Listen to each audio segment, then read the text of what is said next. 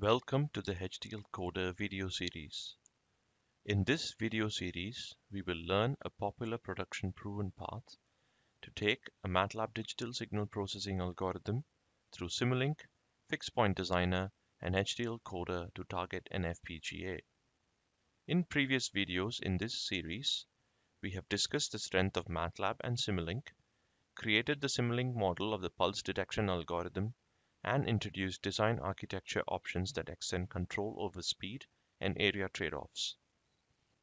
In part 4 of the video series, we will show how to convert the Simulink model to fixed point data type and compare the Simulink fixed point model to the MATLAB golden reference.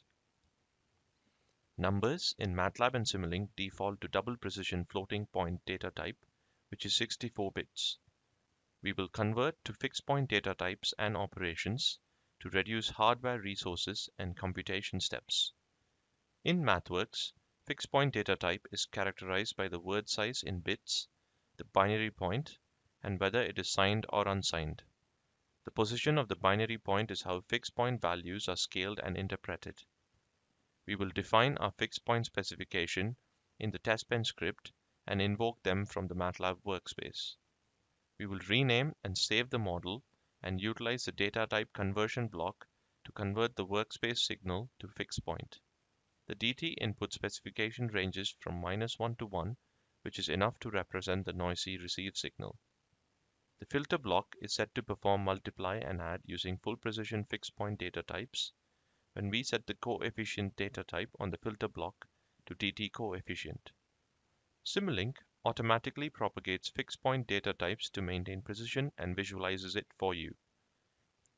It is recommended to maintain full precision until you get to a multiply, and then convert it down to 18 bits so that it maps to a single DSP slice on an FPGA.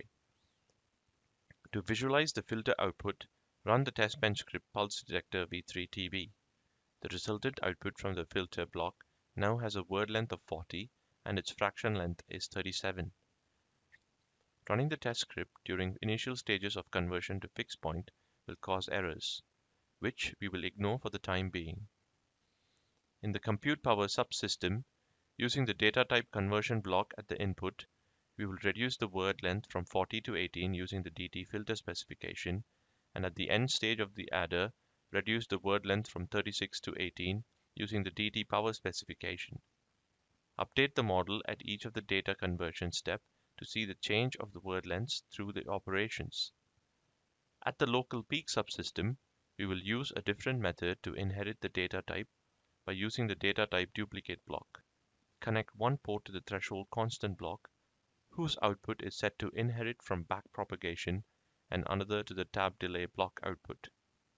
In addition, we will change the detected value in the script of the MATLAB function block to true and false respectively. With these changes completed, update the model and it should be error-free. The error in previous stages was due to the data type mismatch between the threshold and tap delay block signals. When comparing the two signals in MATLAB function block, Simulink requires the signals to be of the same type and size.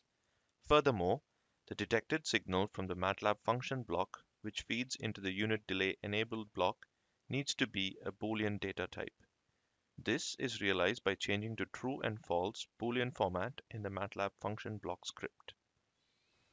In this example, we have been able to manually convert the data types. In complex designs, the fixed point designer runs simulations and collects the required ranges and precisions. From these simulations, it proposes the fixed point types which one can accept, adjust, apply, and run comparisons.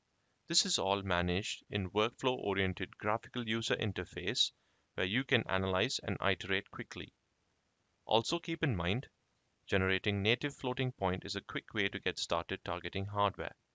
It will use more resources, but you can apply it to parts of your design that require a large dynamic range to overcome tricky quantization problems. Using the testbench script pulse detector v3tb, we compare the output of the MATLAB golden reference and the fixed point Simulink model. When converting from floating point to fixed point, we have introduced quantization errors. These errors occur due to scaling and saturation. Hence, there is an increased error between the MATLAB golden reference output compared to the floating point Simulink design. Quantization errors are expected. The whole process is a trade-off between efficiency and accuracy. In the fourth part of this video series on the HDL coder, we have converted the Simulink model design to fixed point data type. Additionally, we have showcased Simulink's ability to visualize, propagate data, and validate the outcome is within a tolerance. In the next video, we will generate and synthesize the optimized HDL code.